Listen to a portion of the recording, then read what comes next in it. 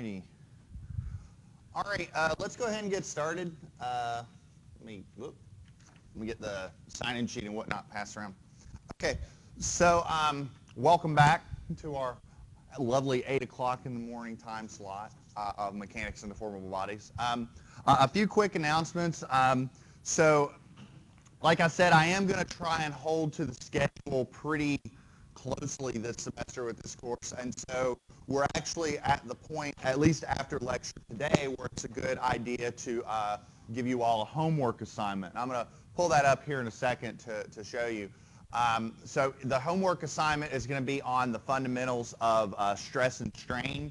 I'm giving that today, and I'm going to pull that up here in a second, and it's not due Tuesday, but it's due the following Tuesday, so you got like a week and a half on it. After lecture today, you should be able to do just about every problem on the assignment except for maybe the last one.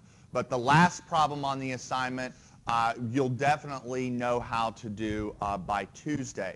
Speaking of Tuesday, it's probably not a bad idea for you to bring a laptop to class, preferably one with Excel.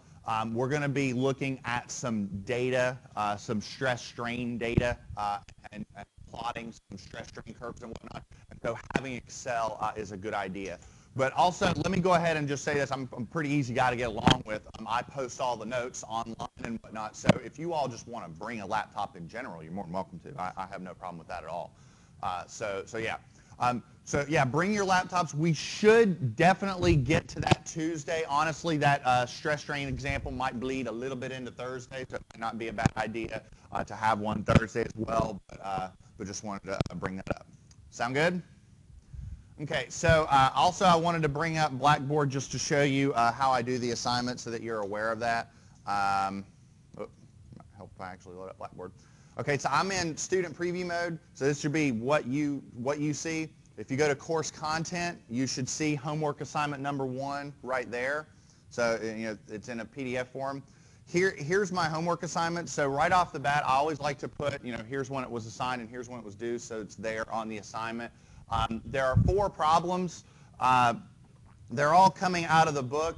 Problem number 4 is the one that's a little bit different because you're going to be using Excel to plot the data. Basically, the way problem number 4 works is you're given some load and deflection data from a representative stress-strain test, and you have to plot it and interpret some values, so that's where Excel comes into play.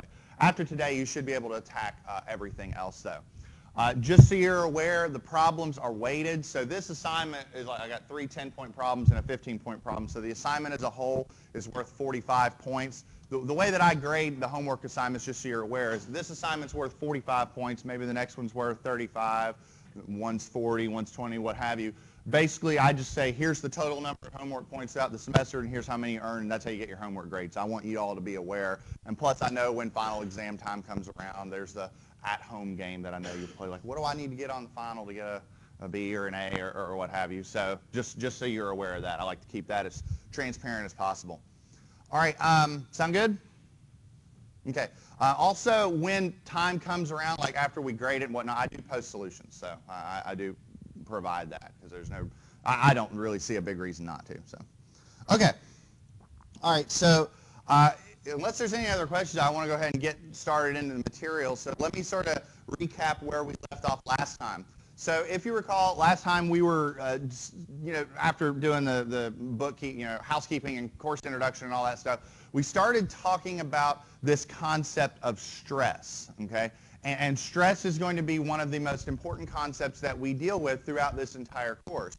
Because stress, as we gleaned from this example, because I thought this was a really good example to demonstrate this, stress really sort of gave us an insight as to how we engineers design.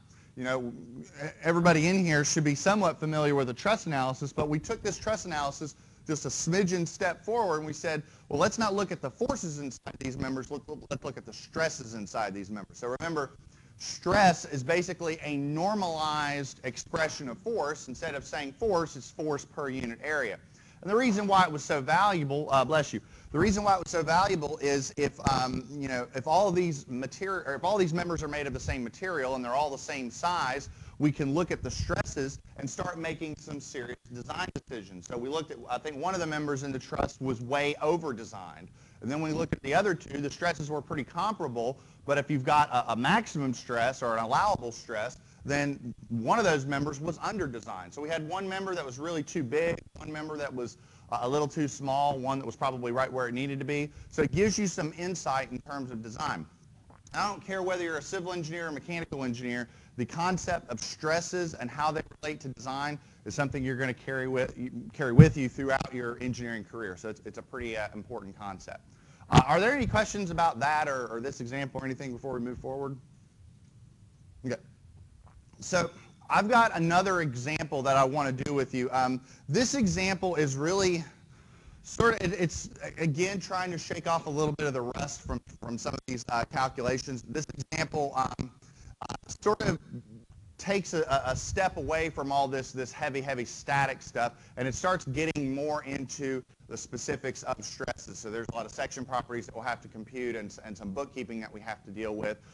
It's a little bit analytical, a little bit theoretical, but again, the idea is to get you more comfortable and more familiar with stresses and how they work.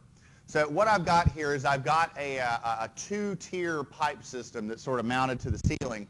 So each of these pipes have different outside and inside diameters. So it's a pipe, so the middle is hollow. So like for instance, for the upper pipe, it has an outer diameter of 2 3/8 of an inch, and the inner diameter is 2 inches. So I think if stress is defined as force per unit area, we're going to need these diameters in order to determine the areas. The lower pipe is a little bit bigger. Now, what we've been given is we know the load on this first segment, this PA.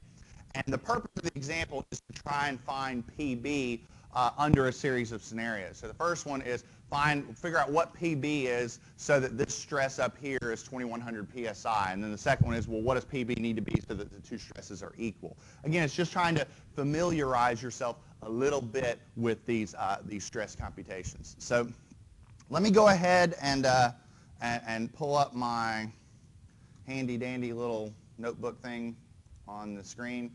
We can start doing some examples. One thing to point out, this was example 2A. We're going to go back to this example here in a little bit when we start looking at strain, so just so you're aware of that. So there'll be more to add to this example here in a little bit. All right. So.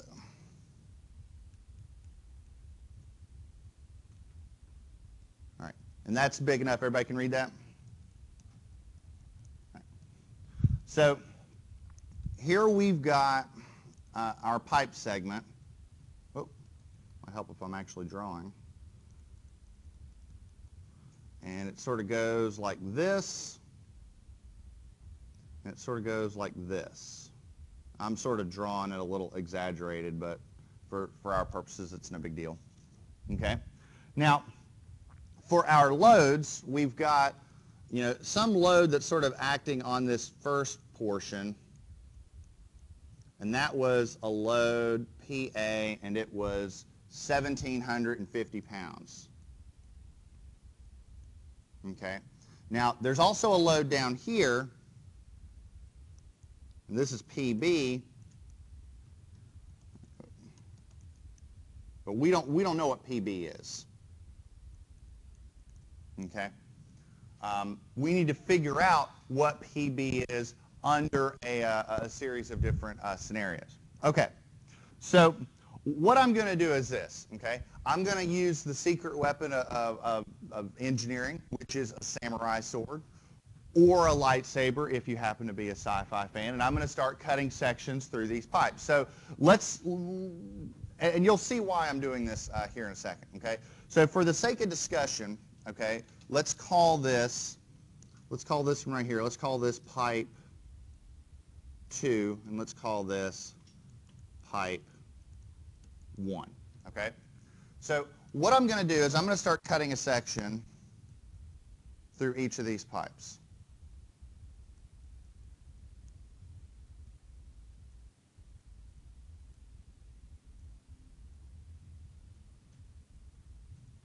Okay, let's cut a section through each pipe. All right, so I'm going to cut 2 sections, so we'll call it section 1 and section 2. So we'll say I have a section here, call it section 1. We'll cut a section right here. We'll call it section 2. Okay. Now let's just keep this simple, keep it straightforward. Let's start off with the lower one. I think the lower one's a little easier to understand. Okay, so I got my samurai sword or my lightsaber, and I've got this pipe system hanging. Okay, in fact, I might go away from my, sketch here because I think it's a little easier. Okay. So here's my pipe system. Okay, and I got my samurai sword or lightsaber, and I cut right here. So I cut this right in half. What happens? Like physically, what would happen if I did that? It would fall down. What would fall down? This part down here would fall down, right? That lower portion would begin to fall. So if my foot was there, I'd have a bad day, okay? So if I look at section 2.2, so I'll put this over here. I'll put section 2.2 over here. What I've got is I've got a pipe that looks something like that, and I've got this PB load. All right, and here's where I've cut. You're telling me it would fall down, okay? The reason why it would fall down is by cutting section, I've removed from that pipe the ability to resist that load, so it's just going to fall. So what that means is at that section cut and inside that pipe, there's some internal force inside that pipe keeping it up, right? Make sense? So I'm going to call that P2, okay? We'll call it P2 because I'm cutting through the second pipe. So would you agree that just based off equilibrium, if I sum forces in the y direction, that P2 has got to be whatever PB is? Does that make sense? Okay, that's the easy one. Now let's look at the first one. Let's look at section 1.1. Okay, so if I cut a section through 1.1, it's not going to be just this little piece that falls down. It's going to be the whole thing that falls down, right? Not just a little bit of the whole thing. So if I cut a section through 1.1, it's going to look something like this. So I got this.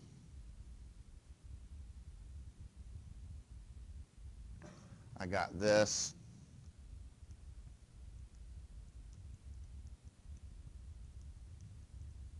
So I got PA and PB. And I've got my section cut. So again, if I cut through pipe 1, that whole thing's going to fall down because inside pipe number 1, there's force keeping it upright, right? So how much force is inside pipe number 1? It's not PB, it's what? PA plus PB, okay? So this is P1. If I sum forces in the y direction, P1 is PA plus PB. And if that's a little confusing, just think about it like this, okay? Here's my pipe assembly, okay? Conceptualize it, you got your foot right under this assembly. What's going to hurt more if I cut through this or I cut through that? Cut through the bottom portion, right? If I cut through the top portion, my foot is going to experience the full weight of not just PB, but PA plus PB. Okay, does that make sense? So is everybody okay with that? Why that upper pipe is carrying both of them? It's not just PA, it's P plus PB. Everybody okay with that? Okay, all right. So if you've got that, then you've got a lot of the conceptual difficulties figured out, okay? The only thing that you've got to consider now is stresses. See, we don't really care in this course so much about the forces. What we care about are the stresses. So let's take each of these one at a time, okay? If I have, let's say, segment 1, if I have the force in segment 1, how do I determine the stress in segment 1? What do? I take force and do what with it? Divide by area, right? So the stress in that first segment is whatever the force in the first segment is divided by whatever the area is in the first segment. Everybody okay with that?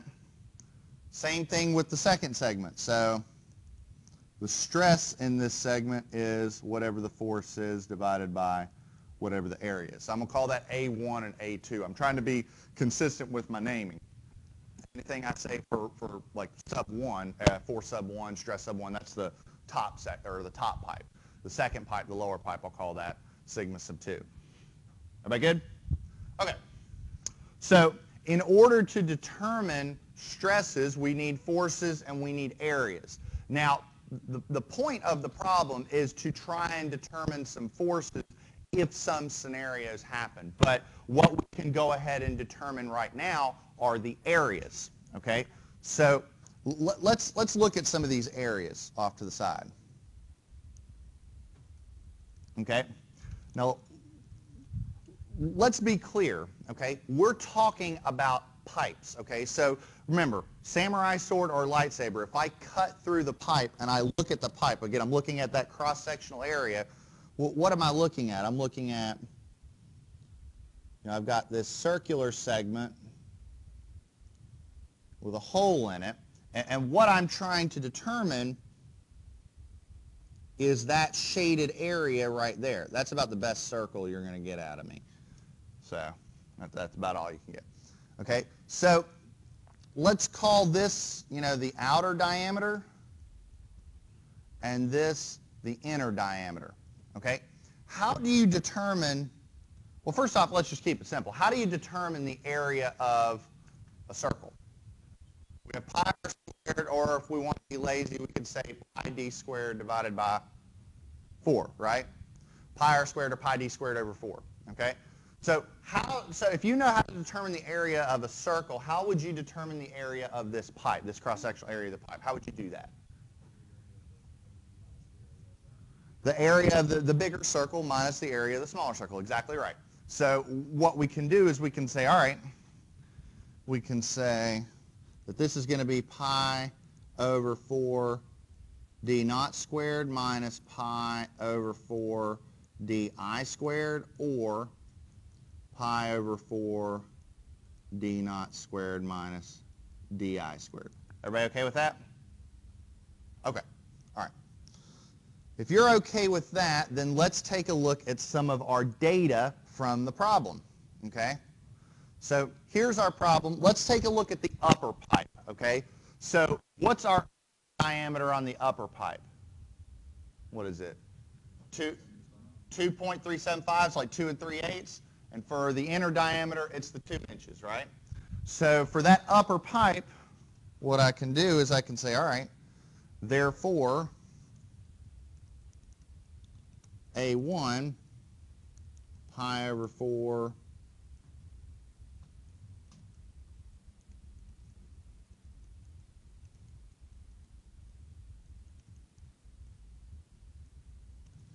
times the outer diameter squared minus the inner diameter squared, right?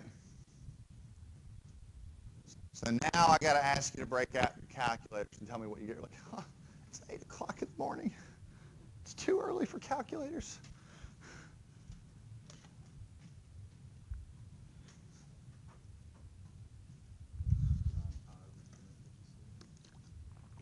All right, so we're engineers. What we got for a decimal value? Let's say 3 decimal places, just for the heck of it.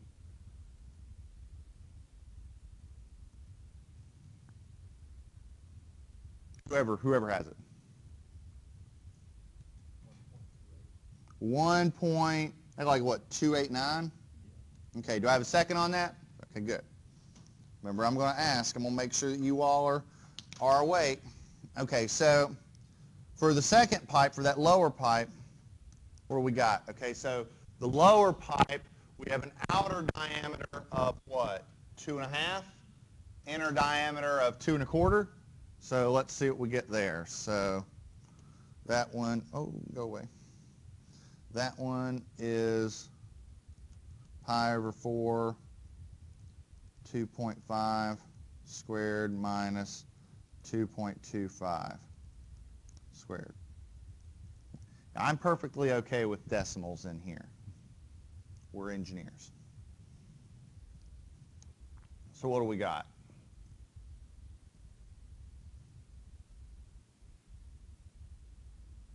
.933. Do we got a second on that?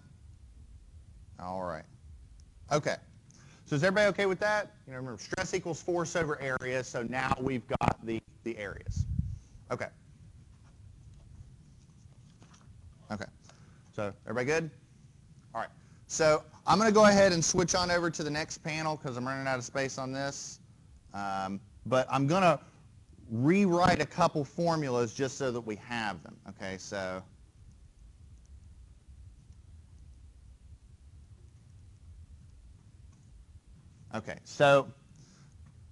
just so we have it documented. So we have sigma 1 was, what was that? That was PA. I was using little letters. PA plus PB over A1, and sigma 2 was PB over A2. Was that right? Okay, and then we also had that A1 was 1.289 square inches and A2 was 0.933 square inches. Did I do that right? Or I get that backwards? Let's see. Oh, I got that right. Okay. Okay, sound good? All right.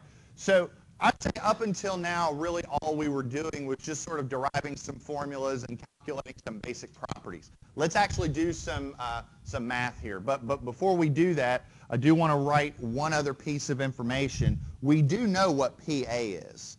PA is 1,750 pounds. So that's another thing. When we do our stress calculations, we got pounds and square inches, so everything's going to come out in PSI. Okay? So now let's actually read the problem a little bit. Let's see if we can figure out what's going on. And just as a future sort of tidbit on homeworks and exams and things like that, that's sort of how a lot of this stuff works in a class like this. Like, you know, you're doing a problem either on a homework or an exam. One of the first things you may need to do is just start computing some properties and calculating some values, like computing areas and figuring out what the stresses would be. If you have those formulas, it makes attacking these challenges a whole lot easier. Let's take each of them one at a time and let's see what we get. Okay, so let's look at the first one. Okay, so let's determine PB so that the stress in the upper segment is 2100 psi. So we're talking about the stress up here, right? So this is sigma sub 1, okay? So here's another way of writing that first question, okay? So if I have this, let's look at part 1. Part 1. If sigma sub 1 is 2100 psi, PB is what? That's basically what it's saying, right? Okay. So let's look at the expression for sigma 1.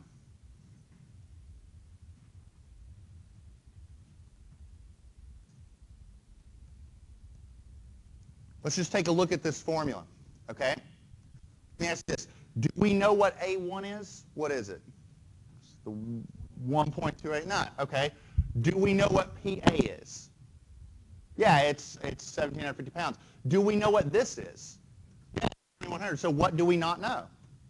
PB. So plug and chug. So let's do a little bit of algebra. So let's multiply that over. Sigma 1 A1 equals PA plus PB.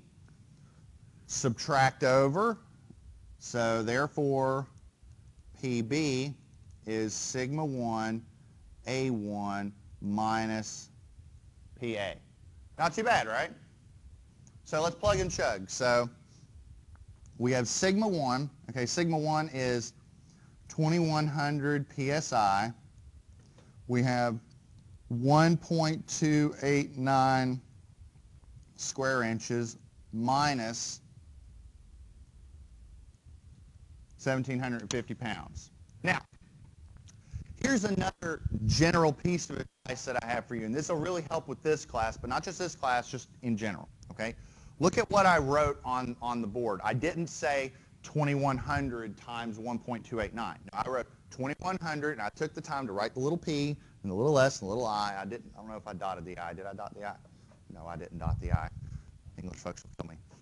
And then I wrote the I and the little n and then the little 2 above that. Write out your units. I know it takes a couple extra seconds, but do it, because when you actually start carrying out your calculations, tracking your units matters, okay? So, like for instance, if I take pounds per square inch and multiply it by square inches, what do I get? I get pounds. So now I'm taking pounds and subtracting pounds, now everything makes sense, okay? So just make sure that you're tracking your units. It can be a little bit of an issue. So what do we have here when we calculate this out? What do we get? So PB is 956.1, what'd you say? 0.9. Do I have a second on that? All right, so that's in pounds. There we go.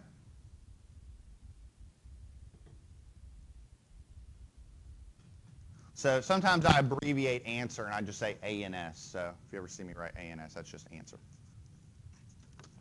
So far so good? Okay. Now let's take the second challenge. This one's a little bit more algebra, but it's not so bad. So the second one says, okay, now let's figure out PB. So whatever PB is, that the stress in segment 1 and segment 2 are equal, okay? So now what I'm going to do is I'm going to say, well, instead of setting this stress equal to 2,100 pounds, I'm going to set this stress equal to that stress and similarly solve for PB. So this one's just going to be a little bit more algebra. Let's look at part 2. And can you all read this? Is this good? Good size? Okay. All right. So this one is saying if, actually, you know what, before we start this, I'm sorry, I do want to do something off to the side. On part 1, I want to check, I want to do a little check. Sorry for getting tracked off, but I want to do something. All right, for part 1, how do we calculate the stress in the top segment? We take PA plus PB divided by A1, right? So 1,750 pounds plus 956.9 pounds divided by 1.289. Does that come out to 2,100? I just want to make sure. Sorry, I didn't mean to go too off on a tangent, but one of the things about a lot of these problems is that once you get an answer, more often than not, you can verify it. So, did we get 2,100? Maybe some decimals and whatnot, but yeah, that comes out to 2,100 psi. So, okay. So we'll say that's check for part 1. Okay. All right. Just want to throw that out there. Okay. Back to part 2. So with part 2, we're setting sigma 1 equal to sigma 2. So if sigma 1 equals sigma 2, what is PB? Okay. So for part 2, what I've really got is I've got this. I've got PA plus PB divided by A1 equals PB over A2. Fair point? All right, so what do we have to solve for? We got to solve for what? PB? So how do we do this algebraically? Tell me what's the first step. Probably what I would do is cross multiply. So I've got PA plus PB times A2 equals PB times A1. Everybody okay with that? I'm going to distribute that multiplication out on the left. So I've got PA A2 plus PB A2 equals PB A1. Everybody following with me? All right. Get everything that I want to figure out onto one side of the equation. So I'm going to move this PB over to the right. So PA A2 equals PB A1 minus PB A2. Now we can factor over on the right. So PA A2 equals PB A1 minus A2. Everybody okay with that? All right. Actually, let me move some of this stuff over a little bit.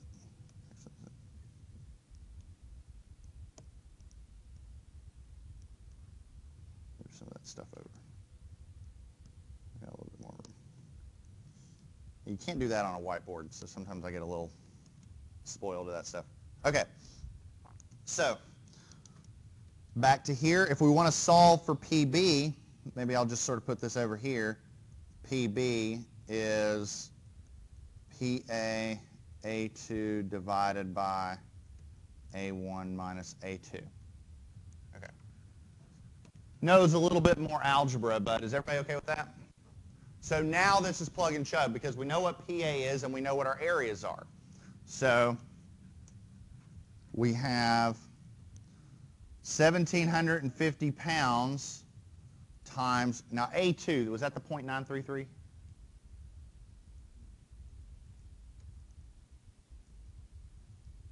And then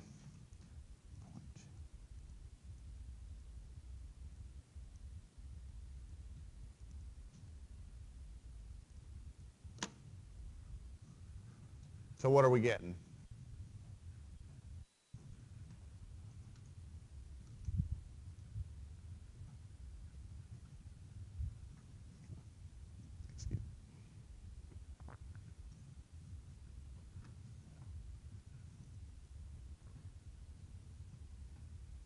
Everybody got an answer?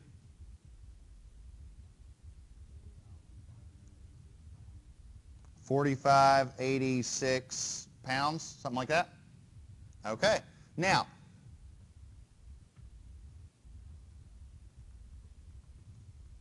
that seems a little bigger than the last one, doesn't it? Does it seem a little like maybe that's not the right answer? If it does, that's fine. Let's check it, okay? So,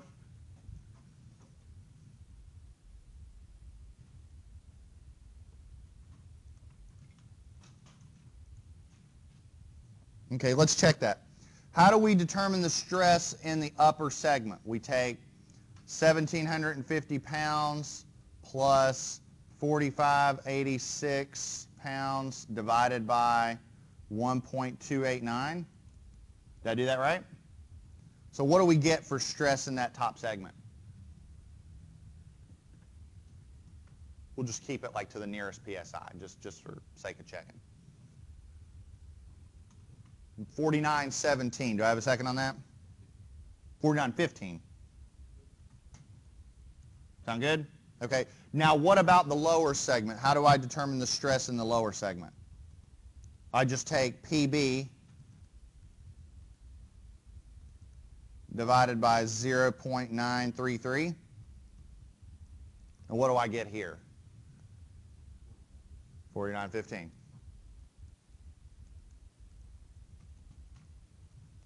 And that's when we do an eraser drop.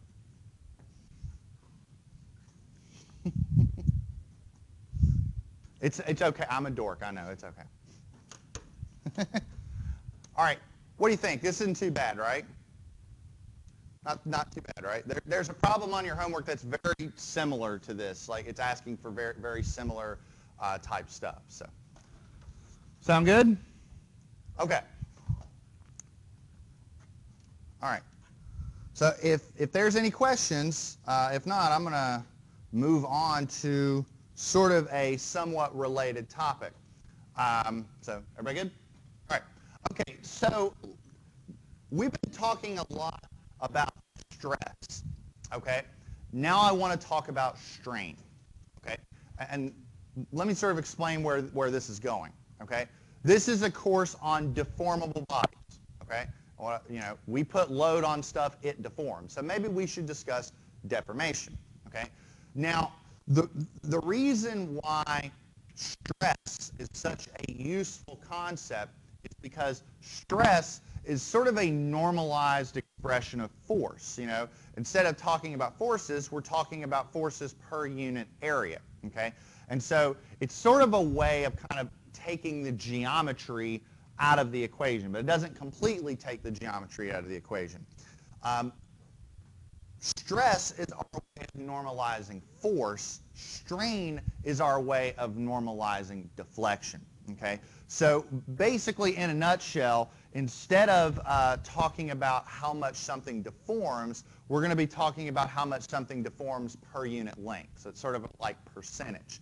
And that's what strain is. Okay, so to give you kind of an idea, let's take just some element and let's put some load on it. Okay, so this can be a bar, or a beam, what have you. It doesn't really matter. Okay.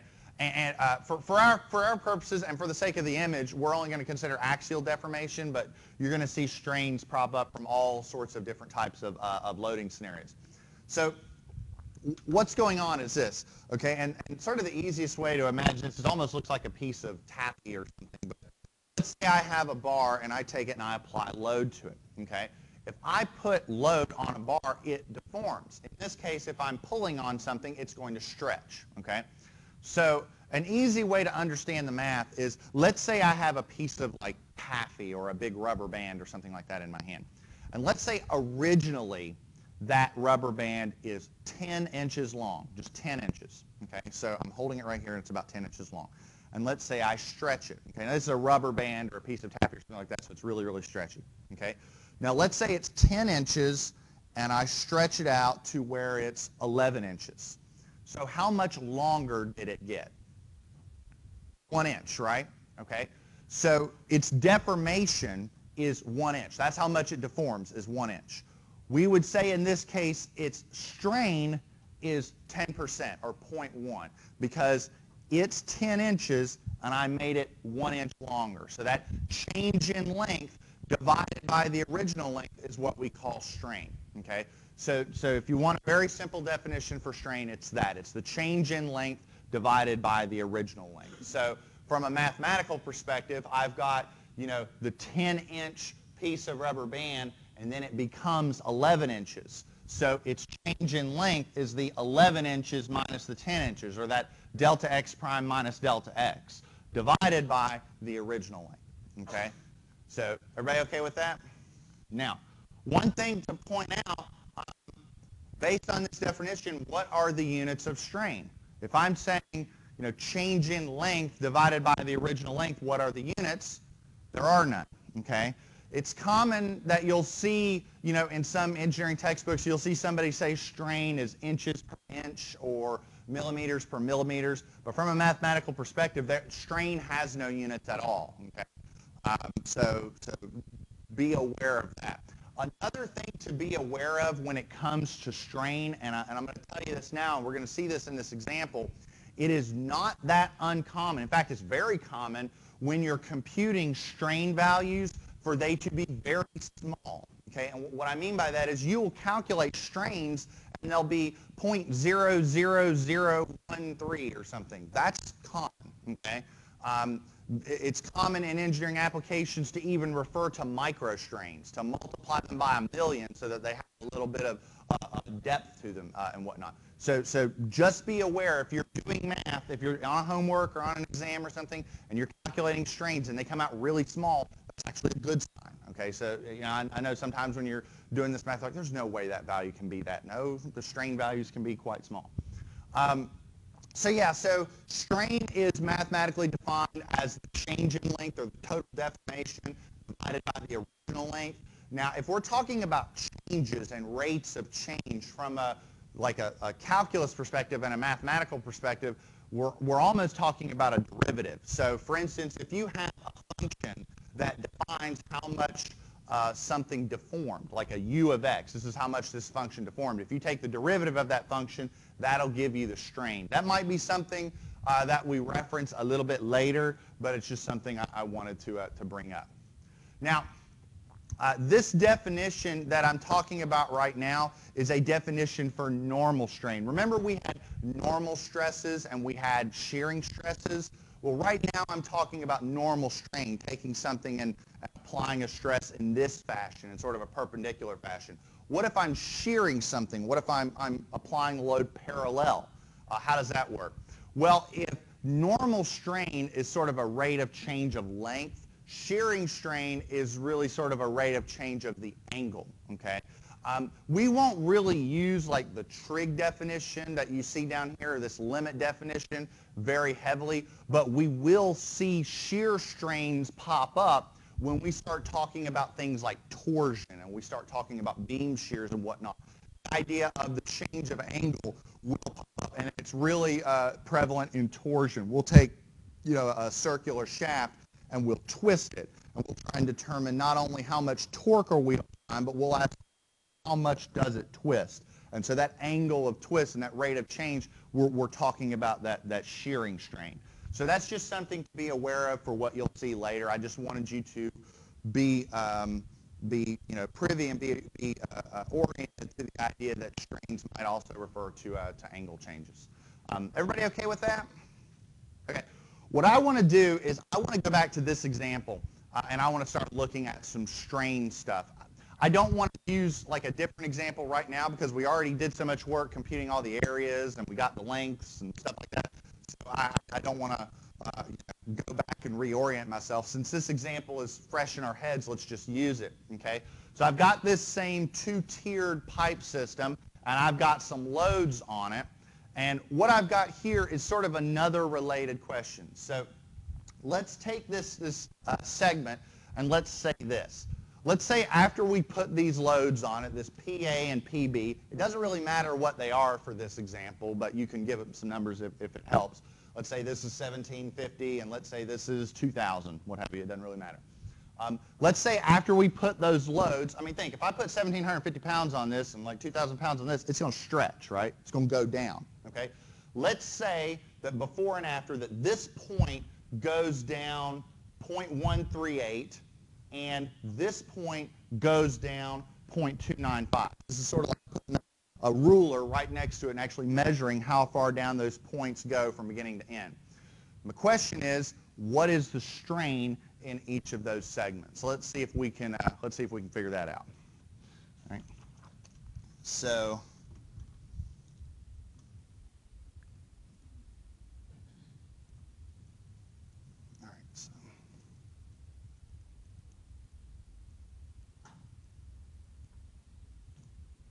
okay. So here's our pipe system.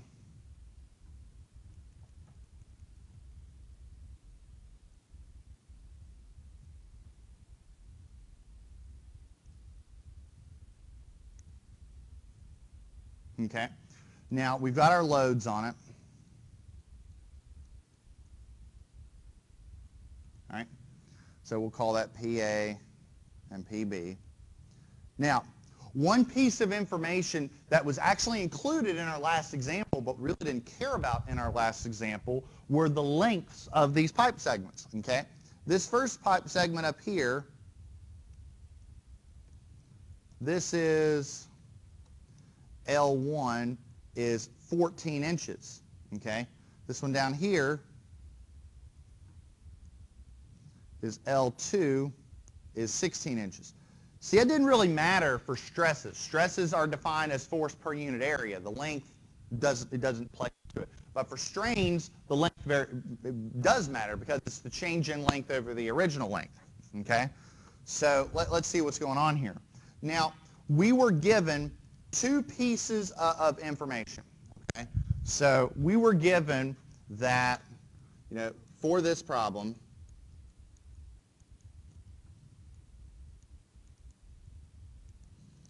so we were given that the deflection, let me get some numbers, or let me get some names here. I'm going to call this right here, I'm going to call this point X, and I'm going to call this point Y. And I'm just going to do that for naming convention.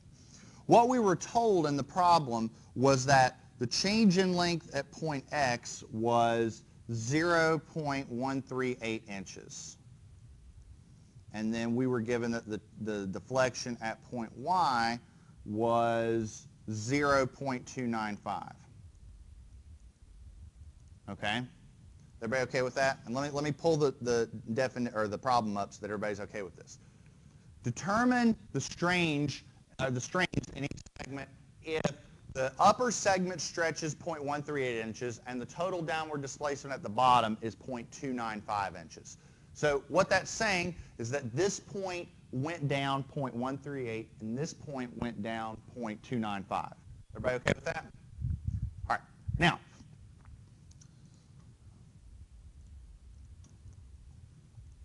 let's start looking at axial strain.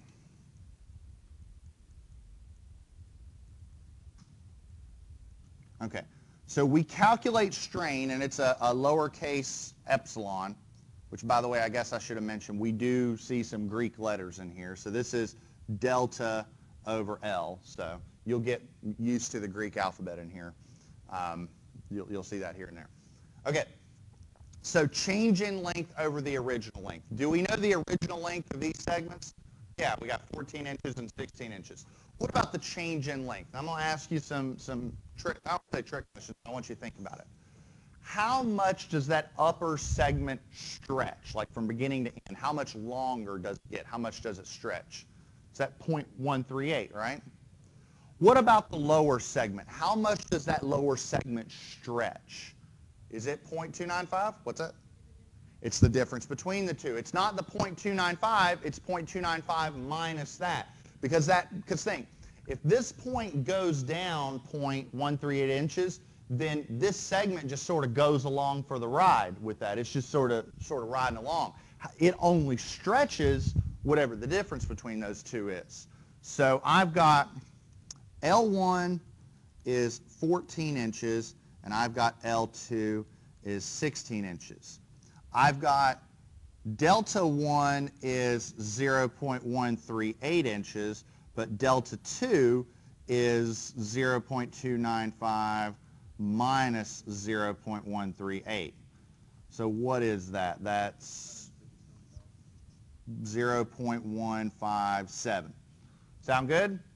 So to calculate our strains, it is 0.138 inches divided by 14 inches, and that is 0.157 inches divided by 16 inches.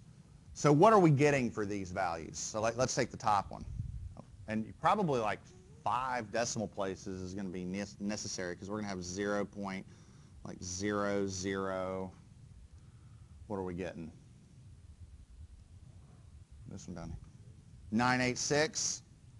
And this one's 0.00. What we got?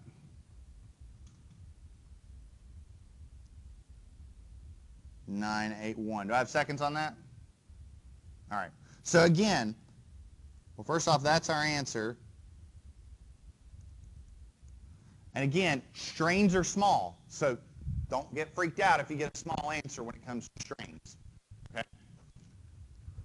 Sound good? All right. Any questions on that? Okay.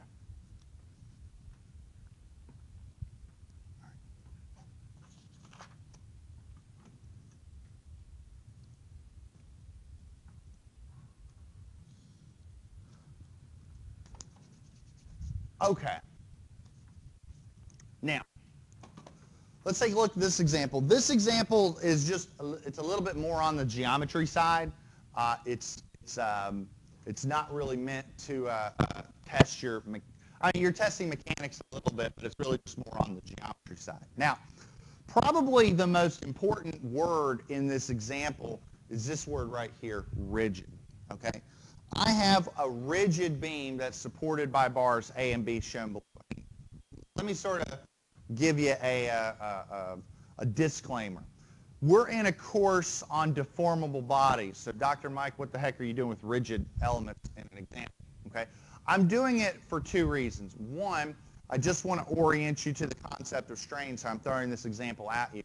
But 2, from an analytical perspective, it can make sense. For example, if I have a steel beam that's being supported by rubber bands, do you think it would be a reasonable assumption that I could assume that that steel beam is rigid? I would say yeah, because steel is so much more stiff than a rubber band that the comparison between those 2 deflections are going to be, it's going to be so minuscule, like the deflection in the steel beam. But if I had a steel beam that was supported by other steel elements, well, then I don't think it would be relevant to assume that the beam is rigid. Does that make sense?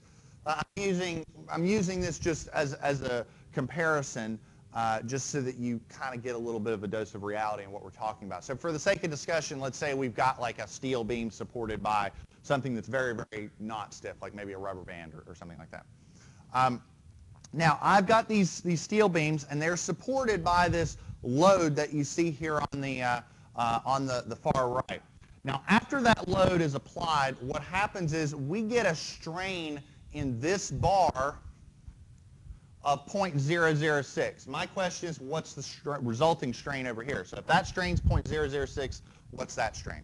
Now, one thing I'll mention, we are assuming that the beam is rigid. Later on, we will talk about how to handle beam deflections. Beams, their behavior is a little bit trickier and a little bit more complicated than bars, so beams we deal with later, but it's just something I wanted you to be aware of. We do deal with bending stuff later. Okay. Okay.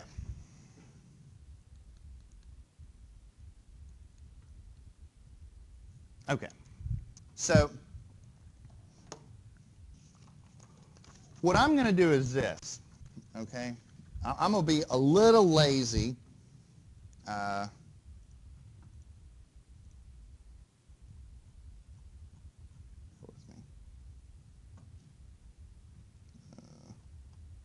think it's in snipping tool. Yep. I'm going to be a little lazy. I apologize.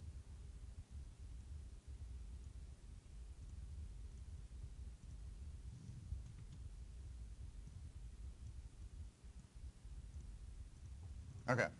So, sorry, but I'm lazy. All right.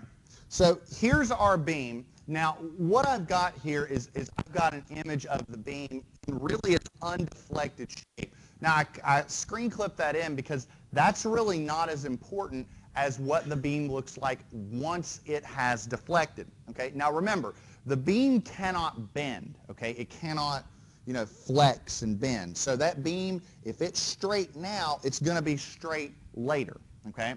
Now, here I've got the system. I got a hinge right here that's pinning this beam to the wall. Now there's these two rods, but these two rods can stretch. So I propose that if the beam bends, or if that load is applied, that the only thing that happens is the beam does this, and it remains straight. Everybody okay with that? Now we're talking about really, really small deflections, so I don't think we need to worry too much about the bar stretching or anything. But for the sake of exaggerating the image so that we can see it, I propose that what it really looks like is this. So here's the beam before it deflects. There's the hinge. Here's what the beam looks like after.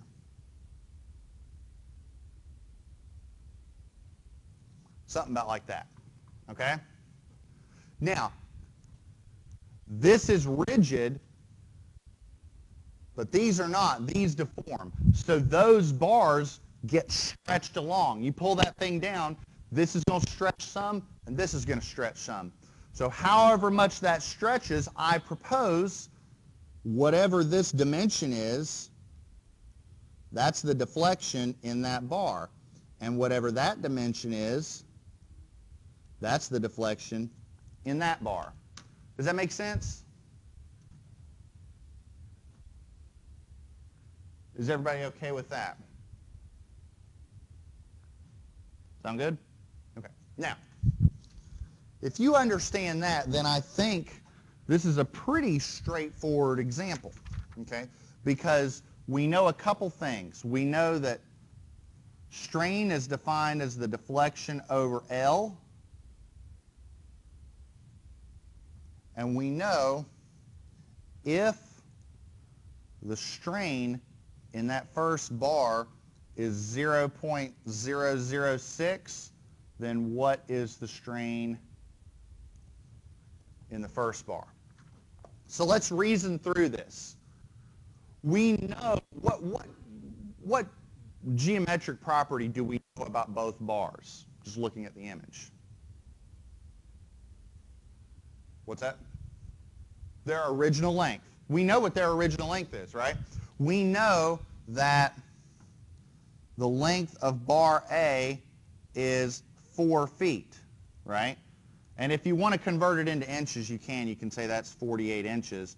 We know that the length of bar B is 3 feet, or 36 inches, right? So what I want you to do is just start looking at the data that we're given, and just let me ask you this. Given that strain value and those lengths, not even looking at this image, what can we go ahead and compute right now? We know the strain in that first bar, and we know the length of that first bar, so what can we compute? The deflection in that first bar, right? So we can compute that. So let's go ahead and do that. I propose that the deflection in bar A, how do we do that? Here's our formula here on that box up top, that blue box. So how do we compute the deflection in bar A? Or bar B, sorry, bar B.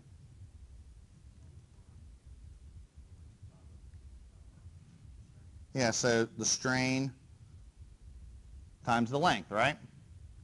So I've got 0.006 times 36 inches. What do I get? Well, you're making a good point. As long as your units are consistent, that's actually fine. I think, though, depending upon the scenario, because you're dealing with strain, sometimes giving a little bit of volume and a little bit of magnitude to the values isn't the worst thing in the world. Plus, I think it's easier to think of deflection in inches than feet. That's just me. What are we getting here? 0.216 what? Inches. Okay.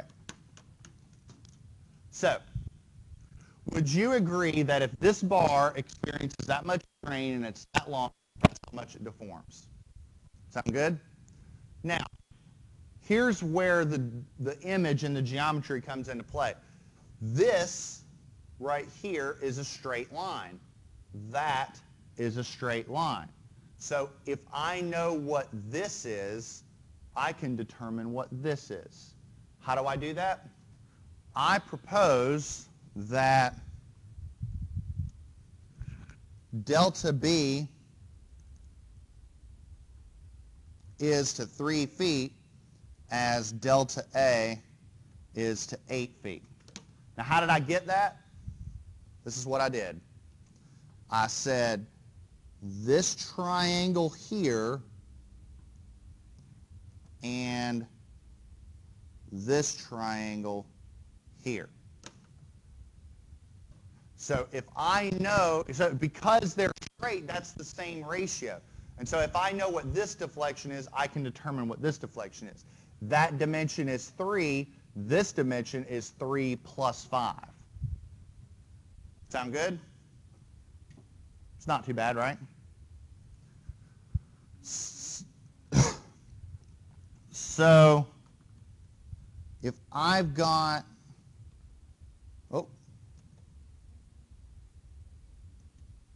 I've got delta, did I have a mistake? No, you're fine. I mean, no, well, that's a good question. And what I'm doing is I'm using this distance here, the horizontal distance. Hey, you all got a question, please. I'm not the person like, you cannot interrupt my class. All right, so this is 3. This is 3, and so that's the 3 plus 5. So why don't I do this in order for clarity? Why don't I say this is 3 feet plus 5 feet, and then I'll say, here's where I'm getting the dimensions, 3 feet and 5 feet. So yeah, is that good? Is everybody okay with that? Rumble, rumble, rumble. So delta A is delta B times 8 over 3, right? It's going to be bigger, so 0.216 times 8 thirds And so what does that come out to be? Excuse me. 0.576 inches. Okay. Sound good? All right, so if I have delta A and I have the length A, can I determine the strain of A? Not too bad, right? So all I got to do is now say the strain in A is delta A over LA, which is 0.576 divided by 48. Again, this is where like having your units down makes sense. Like I'm sort of throwing some unit conversions at you that aren't like completely necessary, partially because I want to make sure you're applying appropriate bookkeeping. See, strain is unitless, so whatever this is inches, this needs to be inches too. So keep that consistent, okay? So what are we getting for epsilon sub A? Do I have a second on that? All right.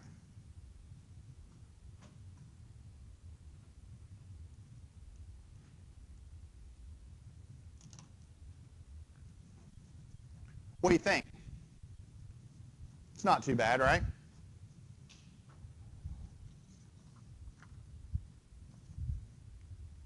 Not too bad? All right. Okay. Oh.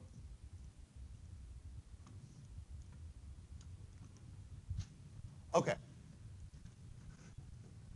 So I want to briefly introduce stress-strain relationships, okay? Now, I'm curious for you mechanicals. How many mechanicals in here have already had 215, engineering 215? You're in it right now, okay? Have you discussed doing a stress-strain test? Okay, all right. Well, you're about to see a graph of it again. For those of you civils, you're going to do this in 321, probably next year. So, but I want to introduce you to the concept, okay? So basically what we're talking about is the relationship between stress and strain. So here's the deal in a nutshell, okay? Stresses and strains are very, very important concepts in engineering because they take the geometry out of the scenario. And so what I mean by that is this. Let's say I've got this eraser, okay, and I'm pushing on it like this, okay? Now, for the sake of discussion, let's just say that the eraser is one big rectangle. How do I compute the volume of this rectangle? I take the base times the height times the length, right? Okay? Stresses and strains serve a very, very important aspect because they take the geometry out of the situation. What I mean by that, stress is the force I'm applying divided by the area. So there's the base and the height. That's gone. Okay? Strain takes the length out of the scenario because it's change in length divided by the original length. So stresses and strains remove the geometry. Why is that important? Because if I remove the geometry out of the situation, I can now start to understand this material. This eraser is made out of like a compressed styrofoam, okay? And so if I understand the behavior of this compressed styrofoam, then it doesn't matter if this eraser is this big or if it's this big or if it's cylindrical or whatever shape it is. I can then start to understand some behavior about compressed styrofoam. And so that's what stress and strain does for us. Okay? By removing the geometry out of the situation, we can begin to characterize the behavior of materials. Now, that's really important because once we understand that, we can start to get into design. Okay, that beam needs to be made out of steel, and it needs to be this big, or this beam needs to be made out of concrete, and it's big. This part needs to be made out of aluminum, what have you. Arguably the most common way that we as engineers understand the behavior of material is we perform what's called a tension test. Okay?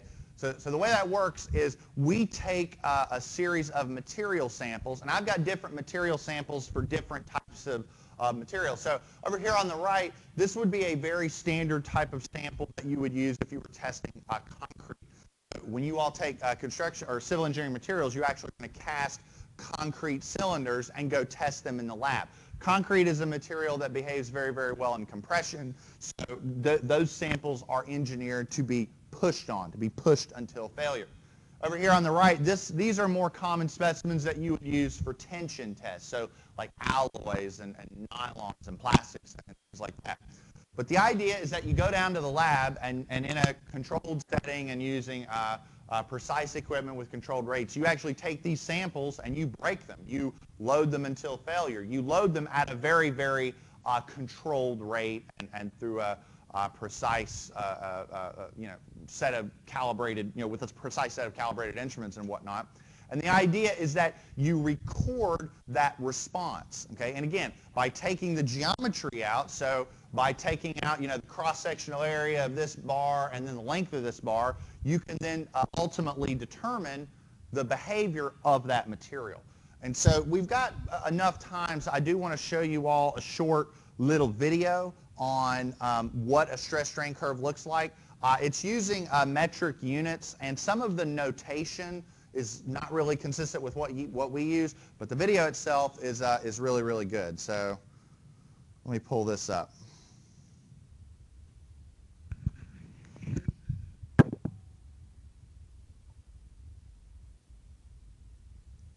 All right, so I'm going to put the speakers on the TV. If this thing blasts you, I'm very sorry with the noise. Okay. That's not so bad.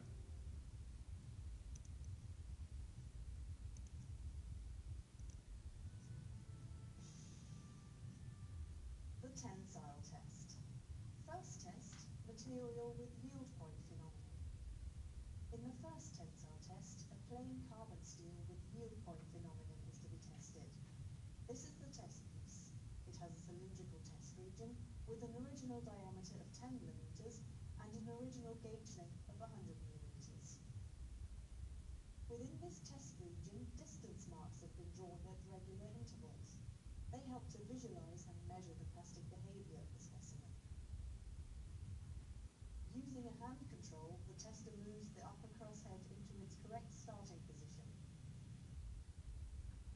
Now we can place the threaded ends of the test piece in the lower and upper grips of the testing machine.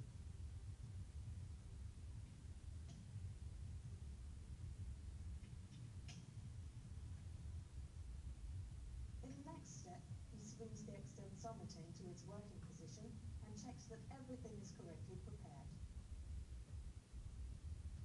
Then he selects all necessary testing parameters on the control computer. Ready.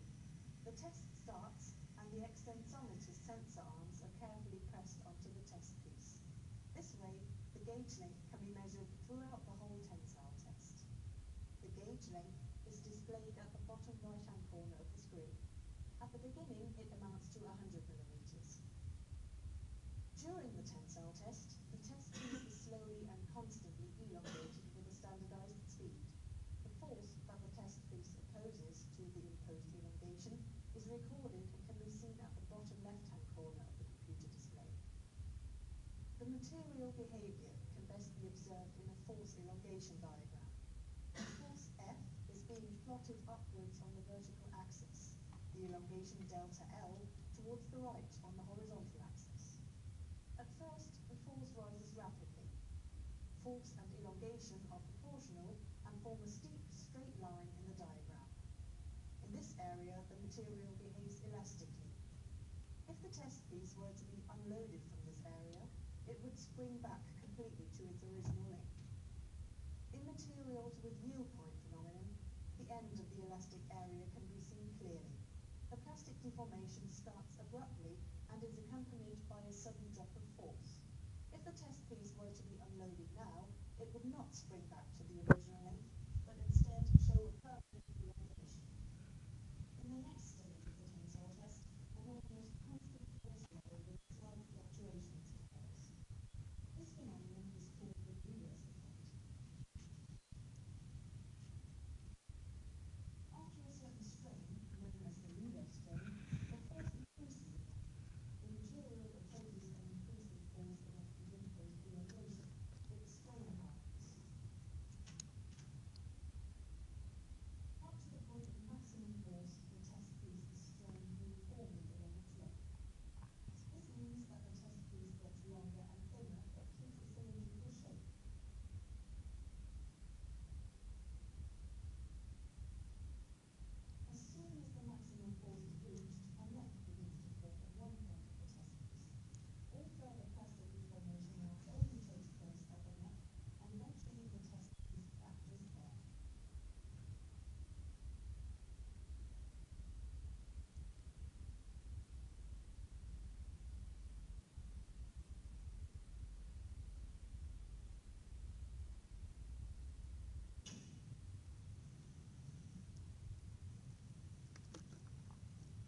when I teach the class, I usually go boom. Just to,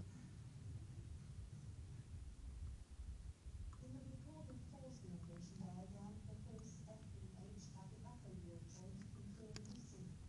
This is the highest force the test piece can sustain elastically. FEL is defined as the force at the lower yield point, Fmax as the maximum force.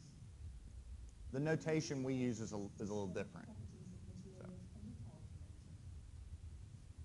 The local yield strength REH is calculated by dividing the force FEH by the original cross-sectional area F0.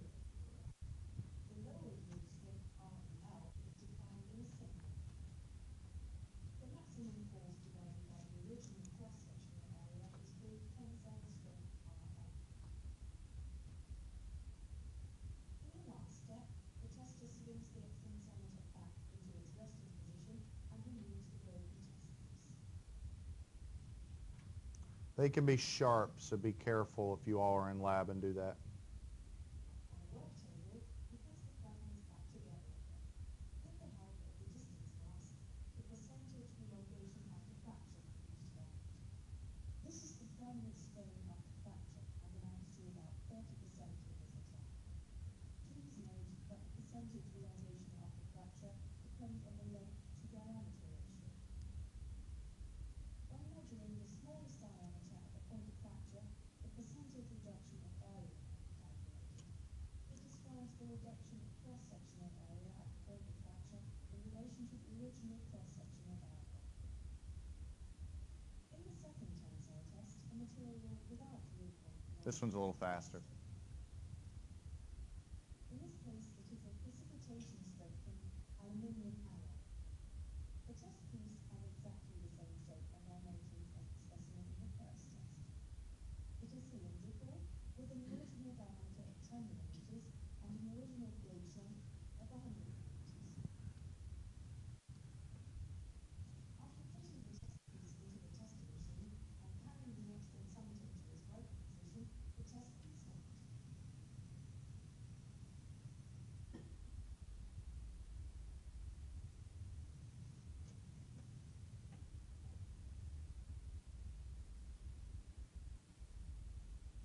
The initial linear curve in the force elongation diagram again shows the elastic behavior of the material.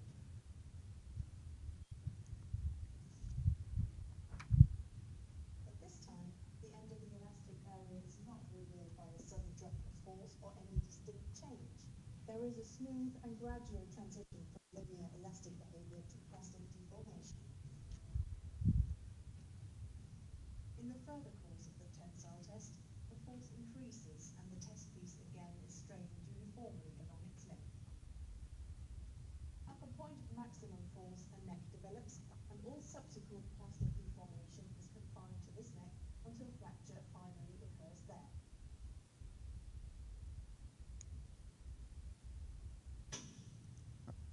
I'm going to stop the video here, but there's one quick point I want to make.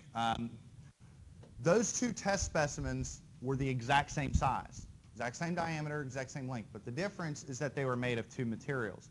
One of the things about this test is that it removes the geometry from the situation. You can't say, well, those two specimens behave differently because they were different sizes. That's not the case. They were essentially the same size.